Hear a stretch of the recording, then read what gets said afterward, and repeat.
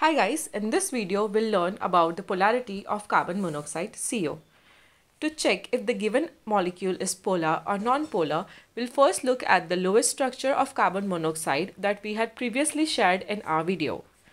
So here you have the lowest structure of carbon monoxide, in which carbon and oxygen have triple bonds along with one lone pair of electrons on each atom.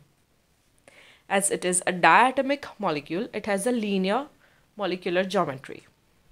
So to check if the molecule is polar or non-polar, let's check the electronegativities of both these atoms. Carbon has electronegativity of 2.55, whereas oxygen has an electronegativity of 3.44.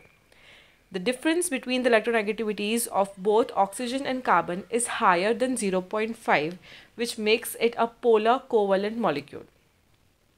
Oxygen here is more electronegative than the carbon, and hence it will try to pull all the shared electrons towards itself, which makes the carbon monoxide molecule a polar covalent molecule. I hope this video helps you to understand the lowest structure of carbon monoxide. To know more about its molecular geometry, polarity, and other such properties, kindly refer to the link given below. Thank you.